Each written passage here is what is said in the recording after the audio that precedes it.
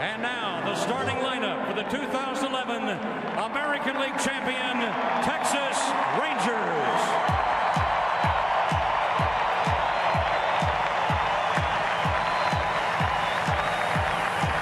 The manager of the Texas Rangers, number 38, Ron Washington. So we're out here on the field before Game 3, and we came down here to talk to you about a new addition to the stadium. Please tell us what's going on here in Texas. Well, it's been an interesting addition this year. We've added a product out of Los Angeles made by a gentleman named Paul Gilman called Stadium Sound. And it's an enhancement to our sound system that really has upgraded the quality of the audio here in the ballpark.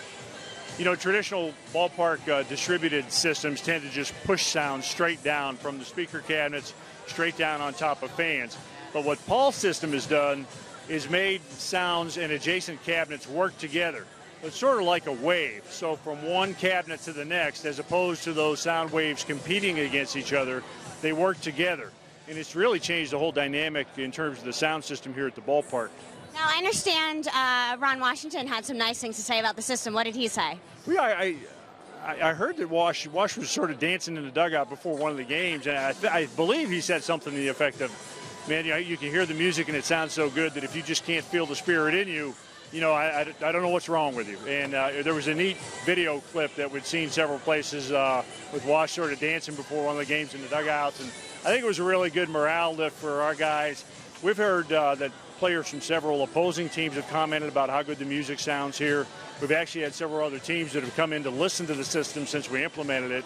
And we couldn't be more pleased with it. It's been a significant difference for us in the ballpark. Well, Rob just took us down on the field to talk about the new sound system here, and it seems like you guys are getting so much positive feedback. Can you tell us on your end what it's meant to you to have it here? It's unbelievable. I get all kinds of compliments from fans now, and not only fans, but visiting clubs when they come in. And it's the best way I can describe it. It's like putting on your earbuds to listen to your iPod in the ballpark now.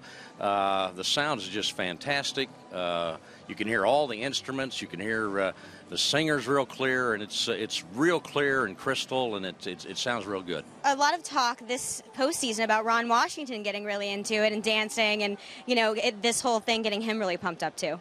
Wash will move around a little bit down there, and especially when he gets excited and the Rangers are about to score a run. And we're going to play a thing on the video board tonight that is kind of a salute to Wash and his moves, and it's a little Otis Redding music, and Wash moves pretty good to it. Now, does this mean any change for people who sing the anthem and things like that here at the stadium? Not really, other than that they're going to sound probably as good as they ever have. They're going to sound like they're in concert or like they're singing to you over an iPod. But for them, it's just they're going to sound a lot better.